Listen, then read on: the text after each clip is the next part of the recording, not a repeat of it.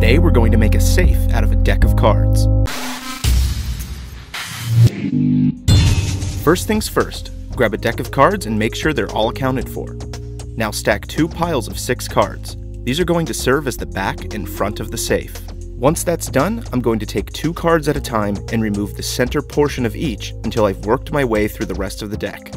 I cut a slit on the right and on the left, and then across the center.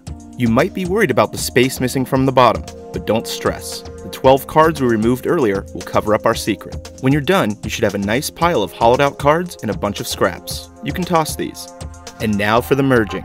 Get some normal house glue and make a thin border around each card and begin to stack them together so that we can form our hiding spot. This part takes a while, so be patient and make sure everything gets lined up properly. When that's all done, glue the first set of 6 cards together and then attach it to the bottom of the cutout cards. Now you can place whatever you desire into the small space that you created. Leave the second set of cards loose and place it all back into the box. If anyone ever grabs the deck, it'll appear as a normal, everyday deck of cards. Remember, the idea here is to be stealth, and while this isn't the most secure hiding spot in the world, it'll certainly deter a criminal. See you next time.